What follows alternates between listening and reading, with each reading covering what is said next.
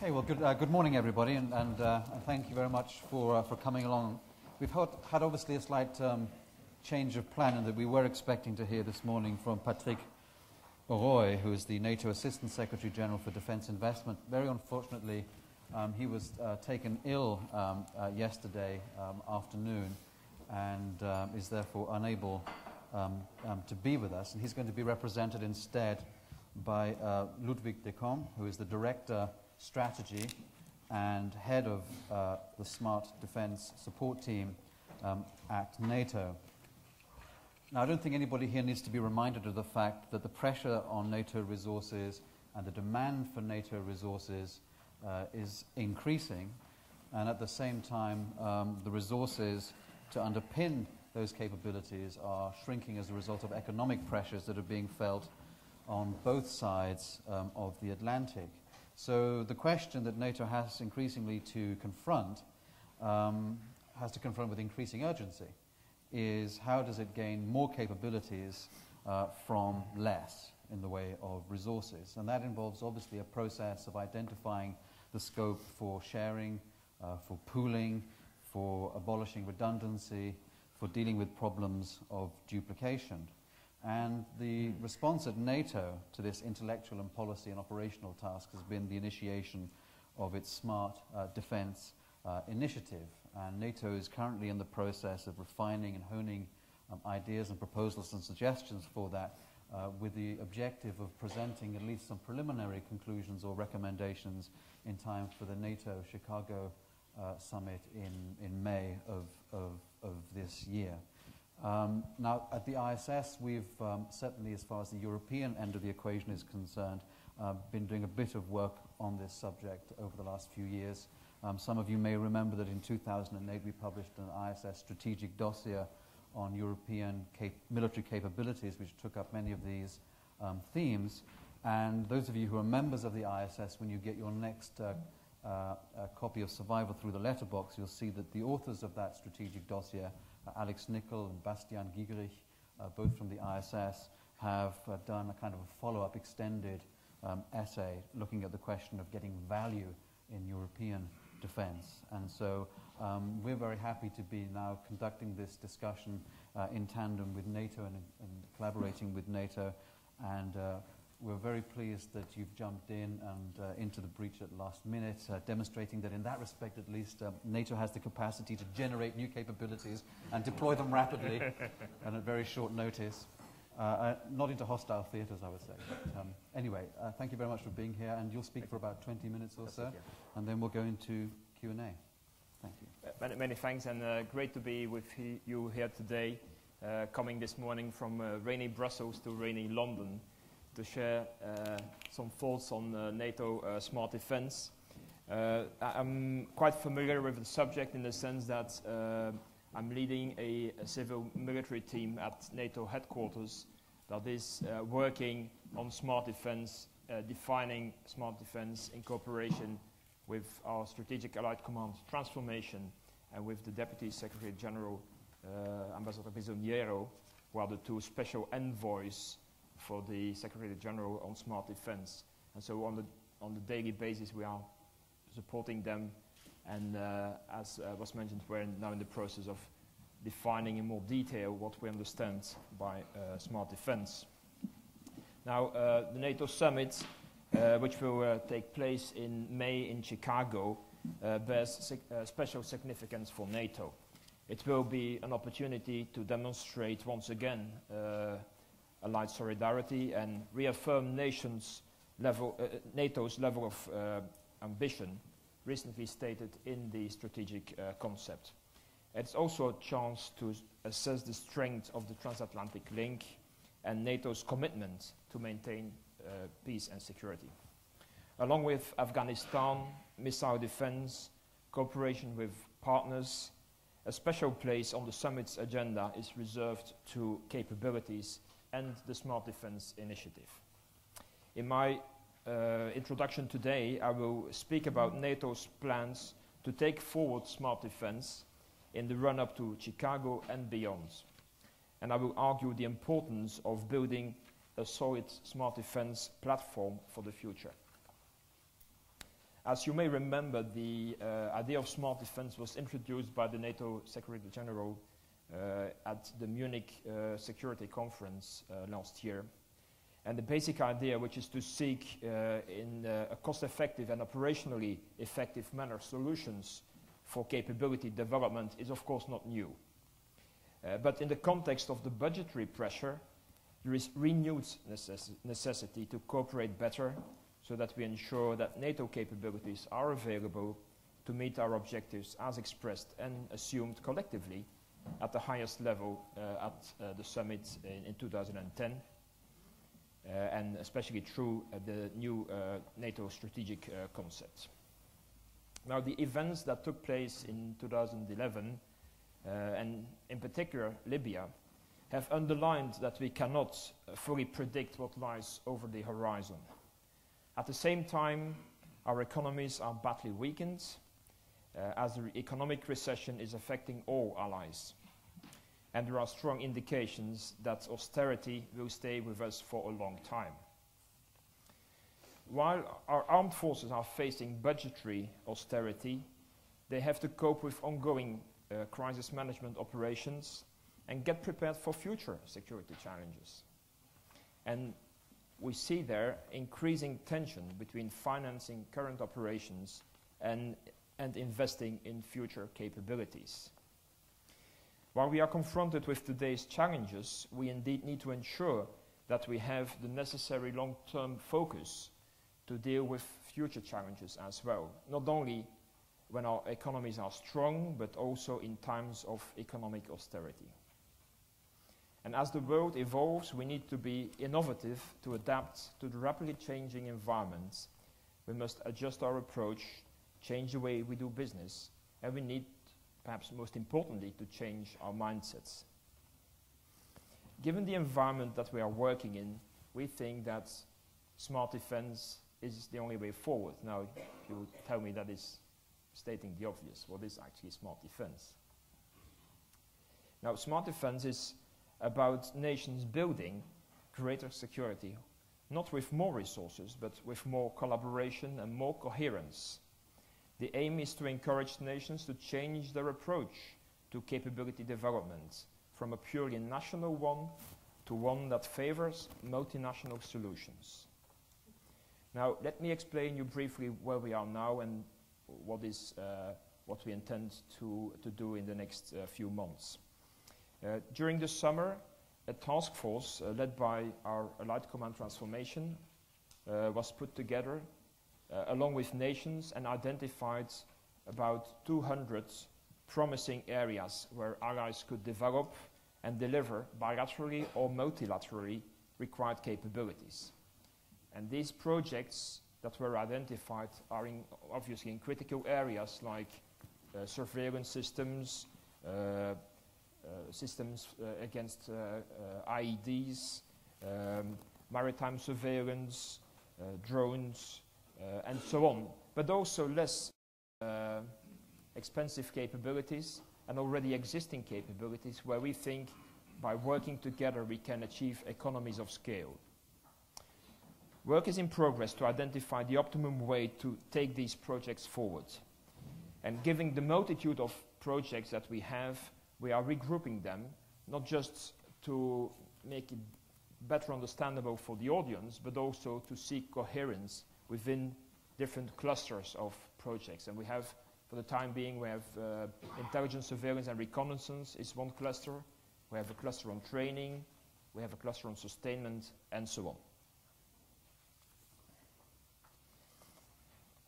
During the meeting of defense ministers in October, defense ministers welcomed the initiative and agreed to the importance of delivering a range of substantive multinational projects by the Chicago summit. For further work under the Smart Defense Agenda, then they appointed, as I already mentioned, Strategic Light Transformation and the Deputy Secretary General to give them a mandate to engage on smart defense with political decision makers in capitals and to achieve strategic buy-in and from capitals at senior political level. These bilateral consultations are combined with a number of key stock-taking and orientation events, with the meeting of defense ministers in 3 weeks being the most prominent one.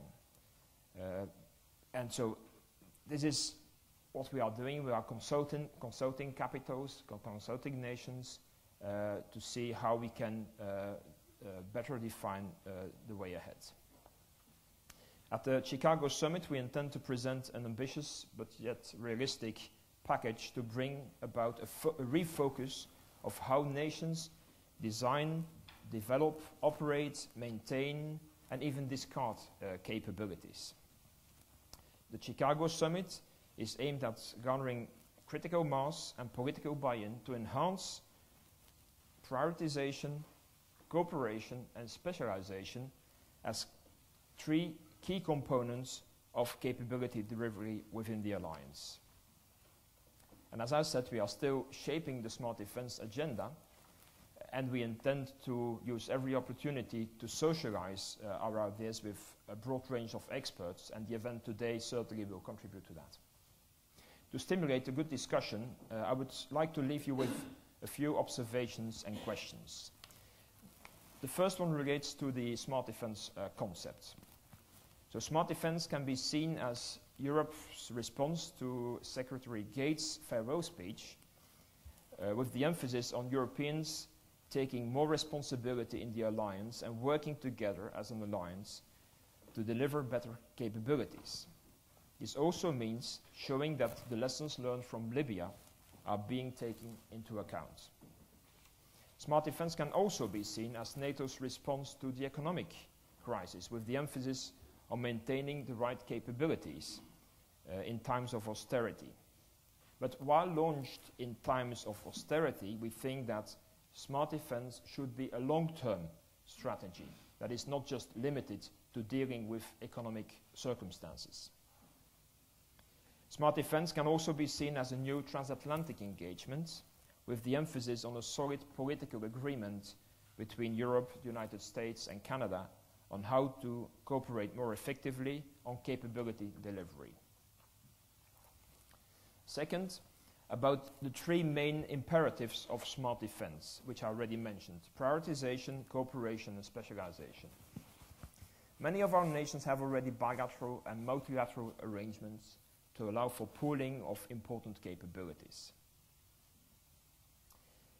Some have engaged even in role sharing and specialization at, let's say, the more tactical level, but without being able to overcome strategic shortfalls. Given the reductions in most of our countries' defense budgets, we are faced with an imperative need for coordination to create for more synergies and economies of scale. And here I would like to quote the UK Secretary of Defense, Mr. Hammond, who said at the conference, I think it was 2 weeks ago, that the time has come to prioritize ruthlessly, specialize aggressively, and collaborate unsentimentally. Now, in prioritization, it is clear that in an age of austerity, we have to carefully balance the feasible against the usable. By eliminating expenditure on those requirements that are least important, allies and the alliance can create a headroom to fund most of our urgent requirements. We always tend to focus on additional equipment, additional capabilities. We tend to forget what we already have in our inventories and make an assessment if we still need those capabilities. Nations, of course, have their own priorities, but all allies have agreed to the need to tackle collectively current and emerging threats to converge with NATO and NATO's level of ambition. Now, thanks to the overall picture of allies' capabilities that it has, NATO, in my view, can work as a sort of architect for prioritization. This requires identifying those areas in which NATO allies need to keep investing. I would call that the must-haves. And I think we have many instruments already in place for such prioritization. We have the strategic concept, we have derived from that political guidance, we have developed a Lisbon package of most pressing capability needs, and so on.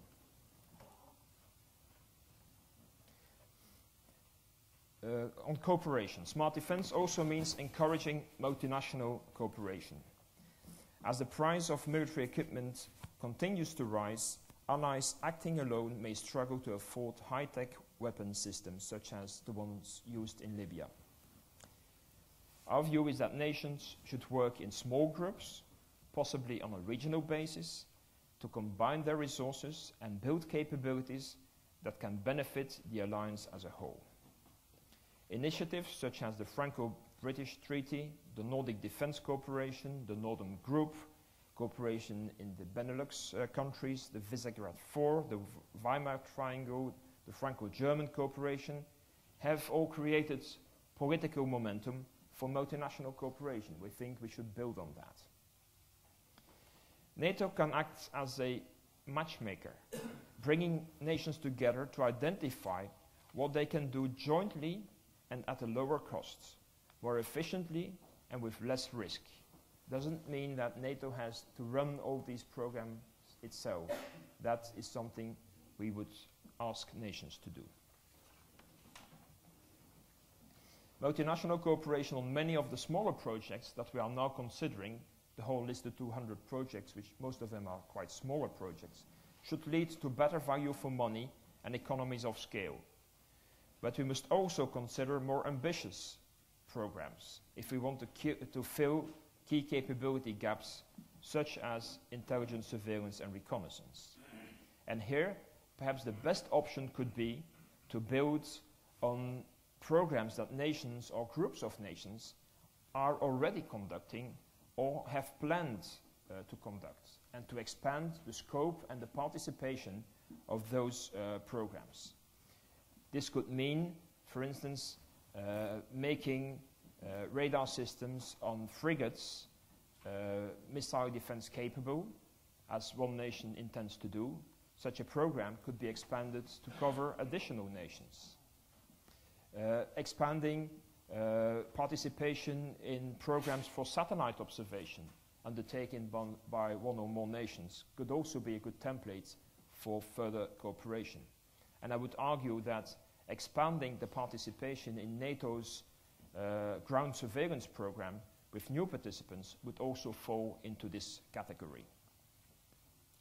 It is a fact that strategic enablers are beyond the reach of many individual allies. Now the question is, how can we avoid key enabling capabilities, such as strategic surveillance drones, becoming too narrowly the province of one or very few allies? How can we better share the burden of expensive capabilities, not only the costs of development and acquisition, but also life cycle cost, including operating it, of course.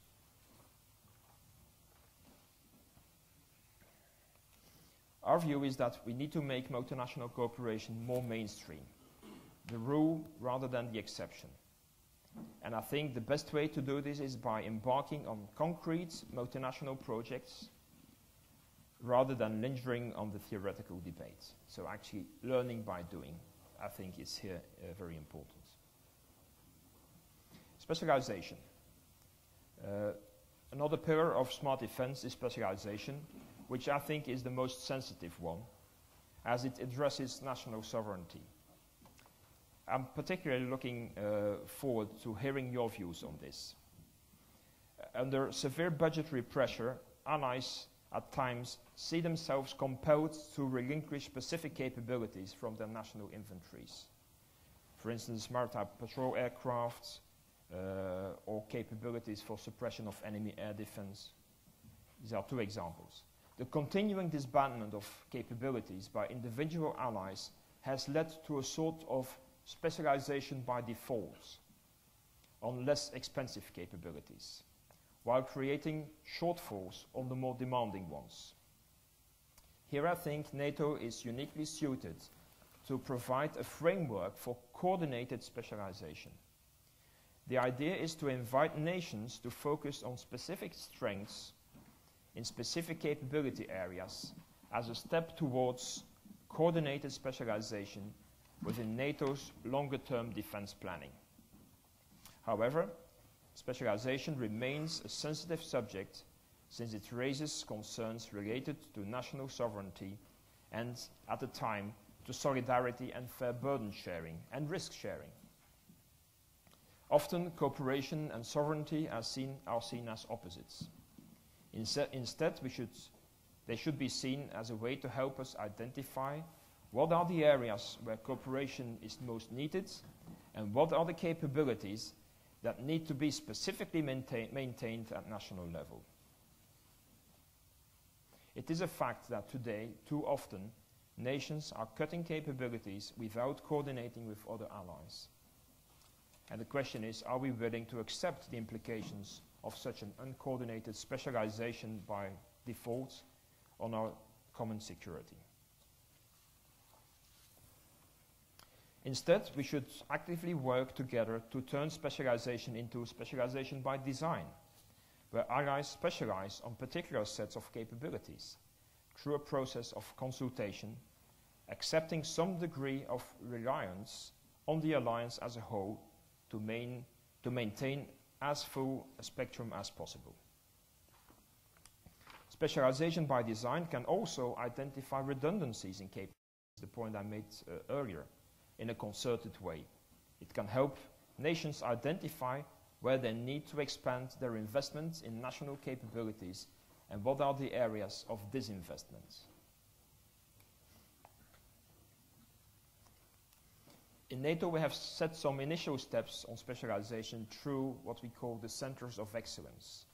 Centers of Excellence are hosted by a particular nation and provide expertise and training support in a specific field, like cyber defense, medical training, mine warfare, naval mine warfare, and so on. The next step in our view is to move from this type of specialization and training specialization to capability specialization. And a good example of that is the CBRN niche capability of the Czech Republic, which was not only set up for national requirements, but also for NATO's requirements. Clearly, and I think this is an important point, all allies should maintain basic warfighting capabilities, such as infantry and combat engineers, and be prepared to share the risk of actually using them in our operations. But we cannot expect all nations to cover the full spectrum of high-end capabilities, such as strategic air transport, combat helicopters, fighter aircrafts, and so on. If we were able to agree on who does what in these increasingly expensive areas, then nations or groups of nations could sacrifice certain national capabilities with the understanding that this is not about savings, this is about reinvesting in their specific area of expertise. I think progress in this area will be really a reality check for indicating if we move forward on our smart defense agenda. So, ladies and gentlemen, the smart defense approach and the package in general for the summit is still in the process of being defined. And as I mentioned, your contribution here today will therefore be extremely valuable. In particular, we would be interested in hearing your views on how should we develop the political and conceptual dimension of smart defense. What do you see as the keys to success? How should we shape the practical dimension of smart defense? What would be the main ingredients of such a practical dimension? And what can we learn from past experience? And how can industry help in achieving our goals? In the end, it is clear that smart defense depends for its success on the wholehearted engagement of nations. Not only on decision makers and political decision makers in capitals, but also depends on the willingness and the proactiveness of program managers at a more technical level. While NATO can and will facilitate smart defense, allies are primarily responsible for making it happen. Smart defense is a refocus on how nations individually and NATO as a whole design, develop, and deploy capabilities. Allies need to take stock of the experience in Afghanistan and Libya and build on it.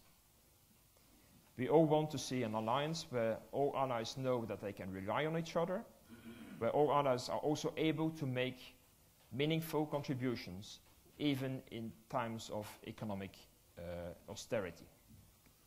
I believe smart defense is the path we must take to achieve this, and at the same time we must build on the favorable momentum that we have seen over the last few months on the smart defense agenda, which has become more and more a topic of discussion in capitals and conferences like this. I would like to thank you for your attention, and I look forward to having our discussion. Thank you. Well, thank you very much indeed for that very clear account of the principles underpinning the Smart Defence Initiative. Maybe I'll just kick off the 30 or so minute discussion period that we have by asking you to what extent thought has been given as to how this might work, how it might be operationalized. Has any thought been given to what kind of instruments, mechanisms NATO might need in order to gather to itself the authority to gain acceptance for the priorities that it sees and to lead this process of denationalizing defense policy across the European continent in particular? It's obviously partly a matter of communication, but somehow the process needs to be managed and driven. Imposed would be the wrong word, but nonetheless, for moving from premise to outcome, there's clearly a process that needs to be navigated. Is that something that at this stage you've thought about? Thank you for that question. Yes, indeed. That is, I think, key to achieving a successful smart defense agenda. I think this should happen at two levels. One, we have the planning, the overall planning level, which involves both political consultations, political guidance, and translation of that political guidance into clear priorities, and then a mechanism to allow nations to work on those priorities in very concrete terms by taking forward specific goals, capability goals, in a concerted fashion. Now, what I'm describing here already exists. Basically, we call that the NATO defense planning process, which has been renewed 3 years ago and actually builds on those specific steps. So it is a mechanism that allows political consultation, derives from political guidance, specific, quite detailed capability goals that are then given to nations for implementation, and then there is a feedback mechanism. Now, I think the macro system is there. What we need to do is to make the different steps in that system more operational, so to say.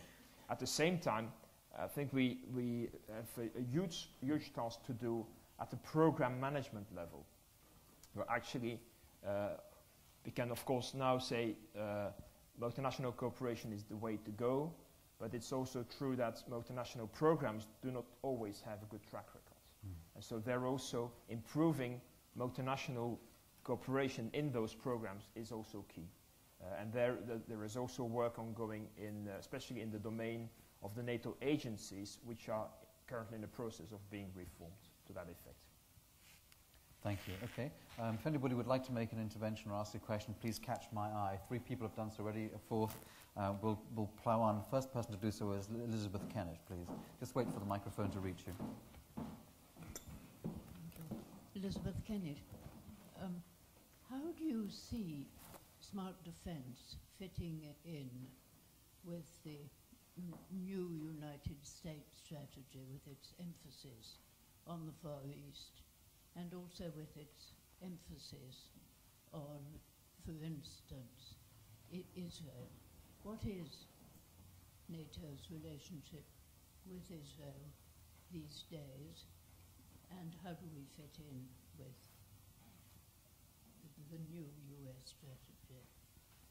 Okay. We'll gather up, I think, 2 or 3 questions. Ian Brzezinski. Thank you. Ian Brzezinski, Atlantic Council. Ludwig, thanks for a great overview. I'm trying to put myself in your shoes in May after the Secretary General rolls out smart defense. I'm thinking what the press will ask, and I think one question they'll ask is, how is this different from the PCC? and the previous defense capabilities initiatives. They all had their long lists. They all had mixed records of success. What's distinctive about this initiative, and why is it going to be more successful than in the past? And then gentleman here in the front row, and then we'll come to Ludwig. Brian Burridge, former Air Force officer and NATO commander, 6 years an industrialist. I have a concern about NATO's credibility in all of this. On the one hand, there are some good examples of smart defence which historically go back a fair way. The NATO AEW force, more recently the NATO Strategic Airlift Force, NATO's air defence system itself was a matter of collaboration, cooperation and specialisation. But if smart defence achieves the end state of getting nations to spend what resources they have on modernising their forces and making them deployable, then that will have been a good thing. But I'm interested to know what you think will change, say, over 20 years in terms of political will to get nations to accept the risk to go into offensive action with their pooled, shared, specialised, for example, advanced fighter aircraft. Because in Libya, with a UNSCR which gave all necessary measures, even then we couldn't drive to that happy state within NATO.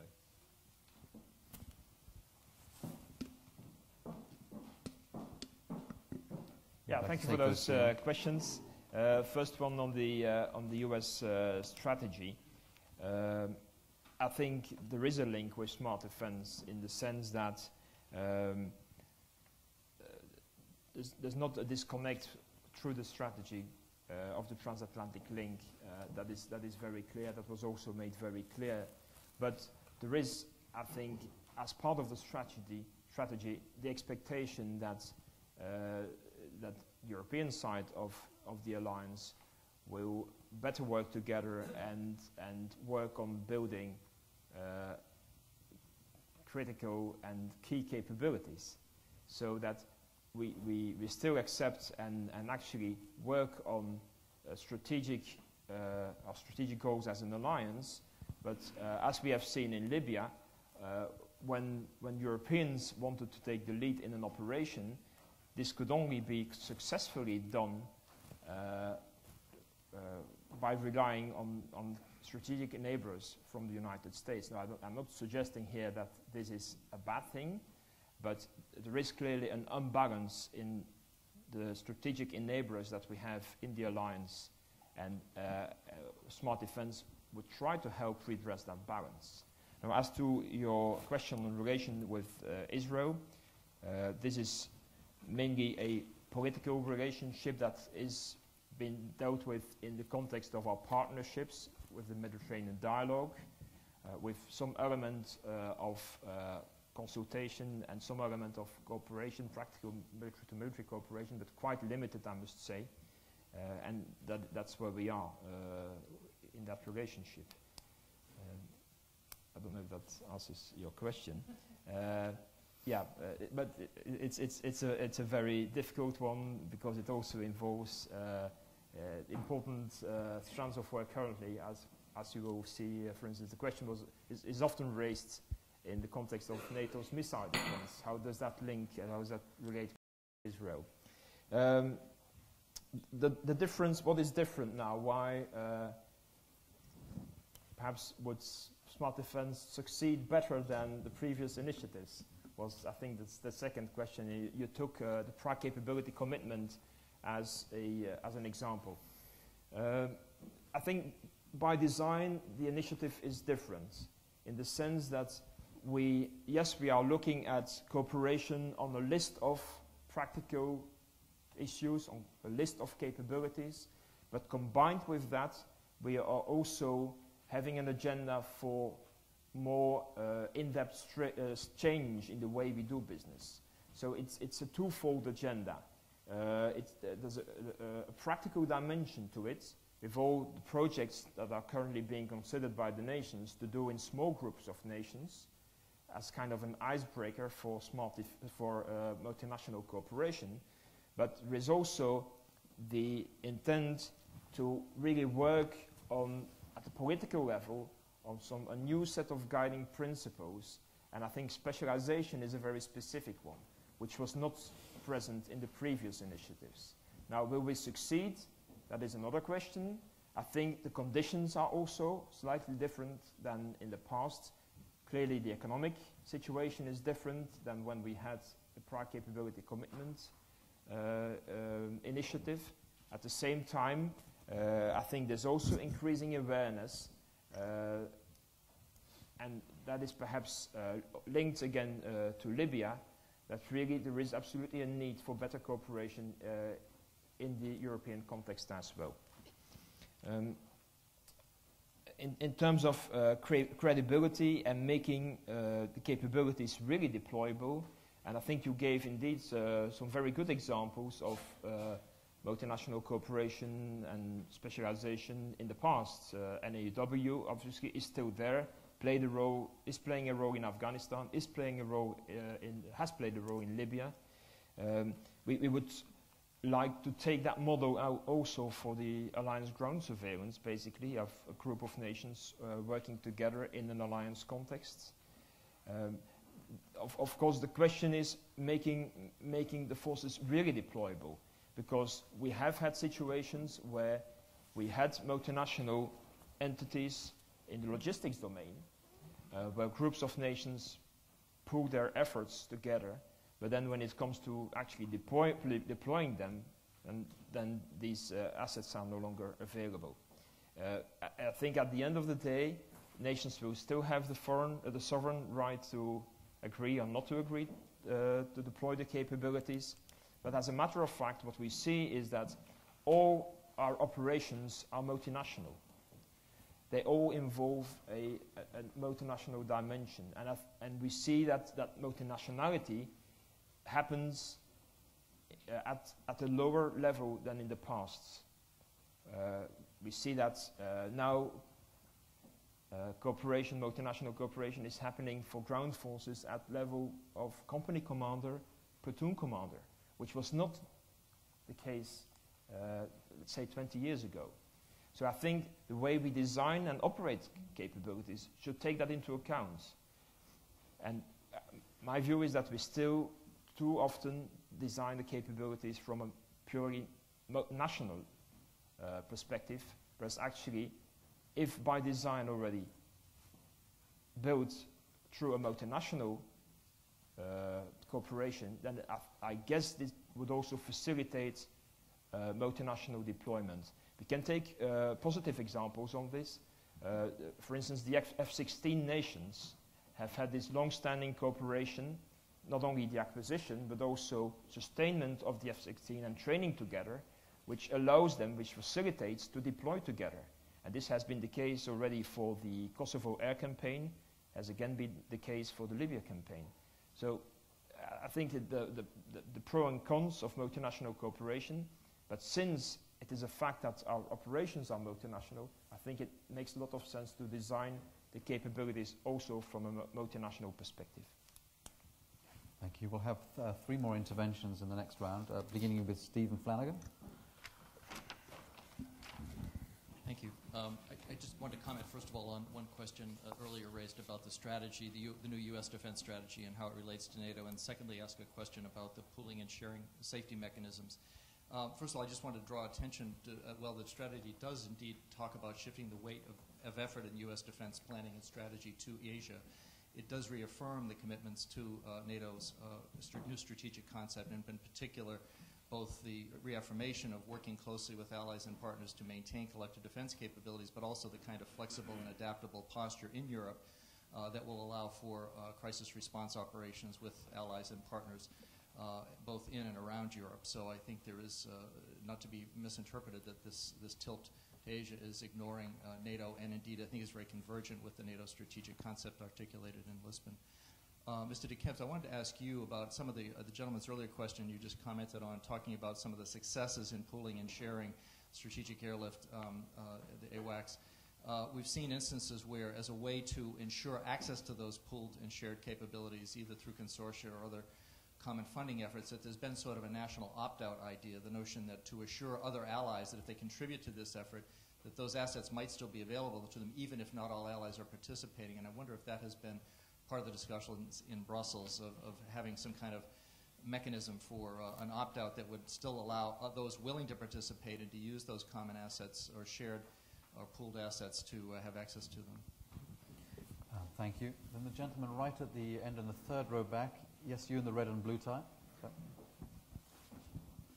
Henrik Breitenbach with the Center for Military Studies in Copenhagen. I'm wondering, because the Life of the Alliance sort of has both a political and a military component, and working on specialization runs the risk of formalizing different tiers of the alliance. I wonder, what do you think about going about doing specialization without hurting the political component and the unity of the alliance in that sense? Thank you. If you just pass the microphone to the gentleman in the last row there. Yeah. Paul Schultz, Carnegie Endowment and King's. First, from a presentational point of view, is it really wise to simply put the adjective smart in front of processes anymore? We've had smart procurement over here, which was a disaster, and it begins to build up a skepticism, doesn't it, if one hears that simple formula. More substantively, specialization and Libya surely poses more problems than you've suggested. If we were to become as truly cooperative, dependent on each other through specialization, then does that mean that NATO could not ever reckon on doing an internally controversial intervention again, because key people, Germany, others, would simply possibly not go? And you can certainly have political consultation now about all that, and that's splendid, but that doesn't give you much guarantee that in any particular future crisis, there's an assurance that everyone who might be indispensable will in fact be there. Final point, isn't there a problem in the background about improvements in the most likely areas, which I guess are ISR, you've mentioned, drones, armed and unarmed, and relations with Russia? Because those are exactly the attractive, rapidly deployable military potentials which worry the Russians most, don't they? To reassure people in NATO by deployment and acquisition of those things is surely a recipe for increasing anxiety and typically Russian belligerence from the Putin and any future Russian regime. Okay. Yeah. Yeah, on the successes of pooling and sharing and the national opt-out idea, which I think is an important element, is that we need to build in some flexibility and also redundancy. Now, that's easier said than done. Redundancy in the sense that, yes, you have a capability composed by different nations. The whole capability should not fall apart if one nation decides to opt out from that capability, which politically may always happen. We know that, even in a perfect world solution. But there again, if we say redundancy, we say less efficiency. So we need to strike a balance there of what we think is the best trade-off between that flexibility and still remaining efficient. But I think we need to look at this really capability by capability. You could look at it, for instance, NEUW, as was mentioned, AWACS system is one example, but we should look at other examples as well. Then the question on, I think the two other questions were quite combined, was both about specialization and formalizing specialization and the inherent political risk of that. And then also the point made in the question thereafter is depending on others, and will that not make us more vulnerable than actually provide added value? The observation I would like to make here, I think specialization is happening, whether we like it or not. And it's happening, that's what I call specialization by default.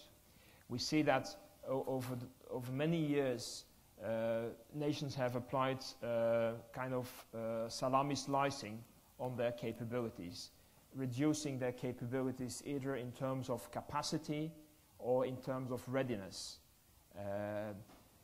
Battalions with just one active company is one example. What we see now more and more as a trend due to the economic situation is that nations are, rather than horizontal cuts, are taking away full capabilities. We can give some examples. For instance, a very concrete example, in the Benelux countries, none of those nations will have, in the future, will have main battle tanks. Now, okay, the question here is that a problem? Not necessarily. I'm not suggesting here that vertical deletions of capability is worse than horizontal. It may actually be better to cut a complete capability than just reducing all the rest of your capabilities. But the big point here is that if you don't do that in coordinated fashion and in consultation with your allies, really then this process, I think, will continue. And you're going to end up with a very coherent inventory of capabilities. You will have far too many cheap capabilities and far too less expensive ones. Now, the idea of specialization by design is that you do this, you try to, through political consultation and coordination, and this is very difficult, we realize that.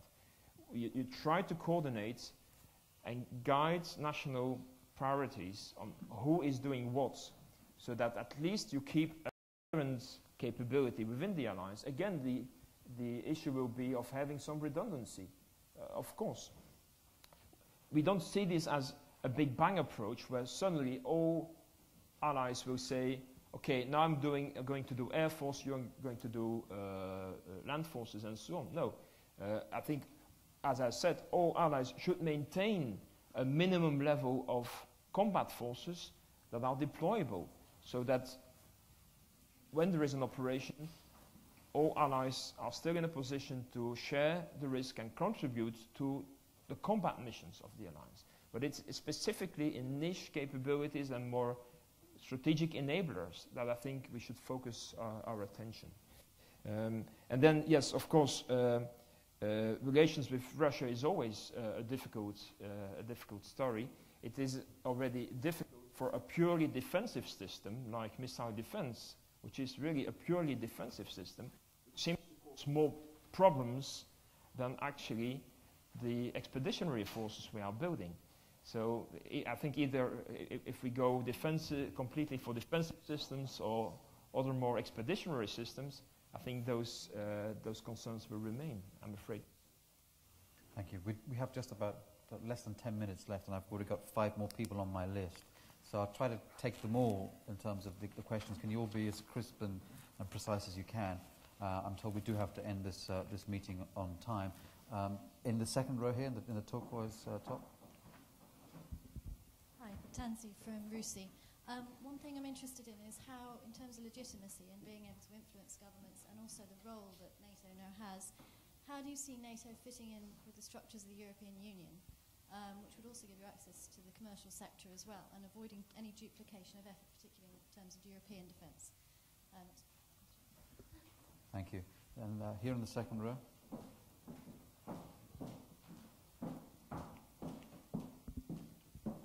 Hello, Philip Strand from King's College War Studies Department.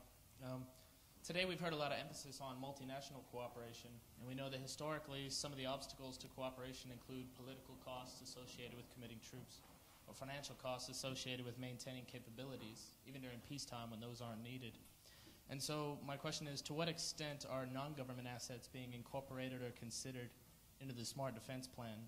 And in specific, I'm referring to private military and security companies.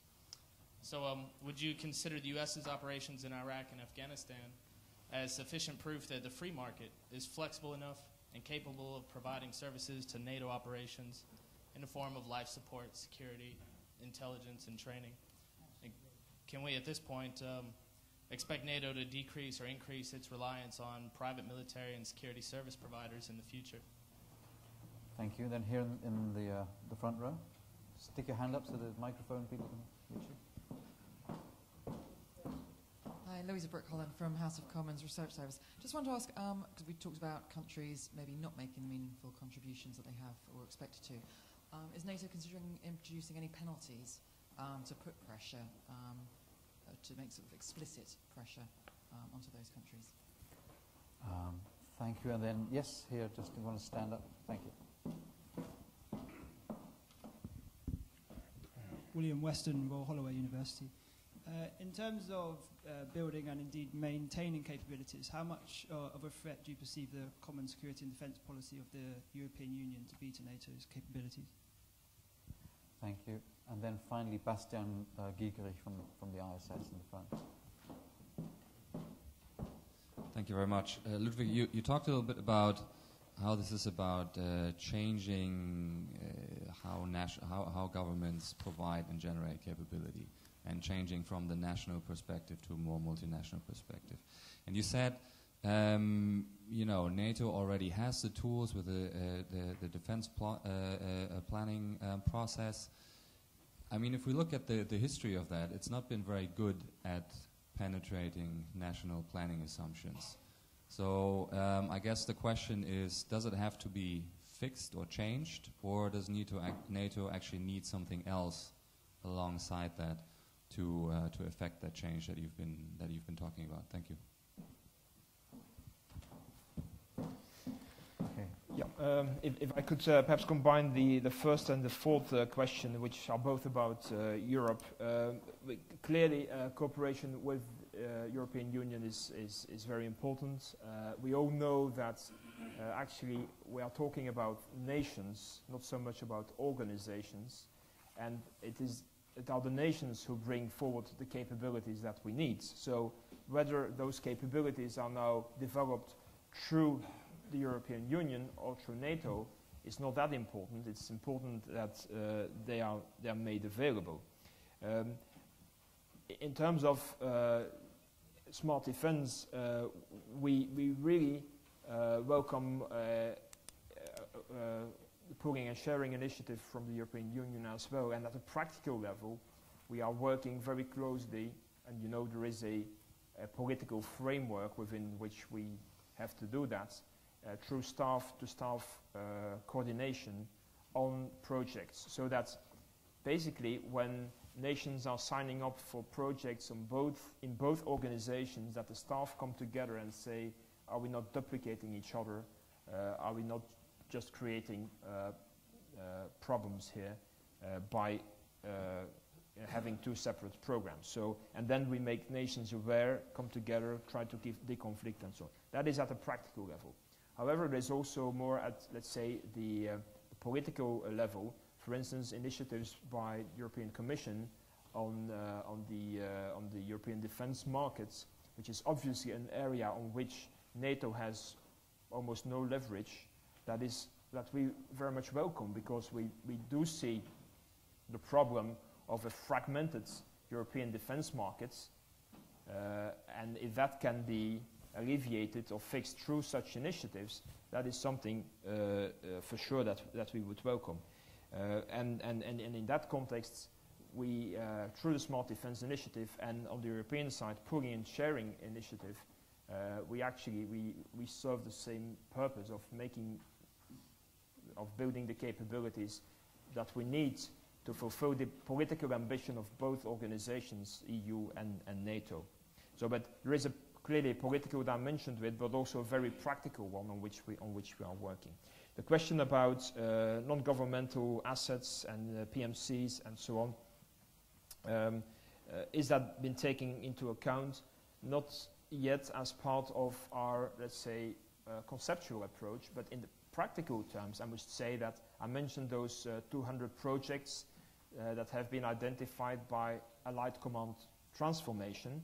In those, there are a number of projects that rely on the free market, so to say. For instance, there is a project for helicopter services relying on contractors. There is a project for UAV services relying on contractors. So then again, the question is, are nations willing to sign up for that? And what is the approach of nations towards such a capability. In some cases, they will see it as an element of flexibility, that they just rely on it when needed. There's also risk involved in that, as we know, because you're never sure that that asset will be available. But in some areas, they may also see it as a gap filler. For instance, in the UAV domain, where they would be building a national capability, but in the meantime rely on contractors to have that capability available. Interesting question on penalties. We're not there yet. I think since our decision making is based on consensus, we would need consensus to have penalties, and that might probably be difficult to achieve. There is, now that I mentioned this, in the consultation process at NATO on defense planning, all decisions are taken by consensus, except one, and it's an interesting example. It's perhaps not used to its full extent. That is, when an assessment is done on a nation's defense efforts in the context of the national of the NATO defense planning process, then that report is submitted for formal approval to all nations except the nation concerned in that report. But again, that is just one example. But no, penalties, I don't know. And there are some national representatives in the audience as well. It would be interesting to see what their views are to this. And then if I'm not mistaken, the last question, which came from Bastian about the NATO tools. I do believe we have, that at a macro level, let's say, we have everything that we need. We have all we need to define the political ambition of the alliance. We have then a mechanism to translate that political ambition into real capability requirements. We have a mechanism to allocate those requirements to nations, then to work on those capabilities. We have now an additional step in facilitating nations to achieve those capabilities. That step, in my view, should still be much more developed as it is today. And then we have a feedback mechanism looking at nations, what have nations achieved over the last years, and feed that back into the political decision making. So I think that macro system, macro process is there. But I think we need, and through smart defense, I think we need to focus on the mechanisms in those different steps and make those, optimize those. And especially, I think, in the area of facilitate the implementation of capabilities. I think that's still a huge area where we can have room for improvements, I would say. Thank you very much indeed for that. We'll follow this very closely in the next months, and of course particularly at the Chicago Summit. Thank you very much again for stepping into the breach. Please send our best wishes to Patrick Leroy. I will do so. And we hope to continue this discussion after Chicago. Thank you very much. Absolutely. Thank you.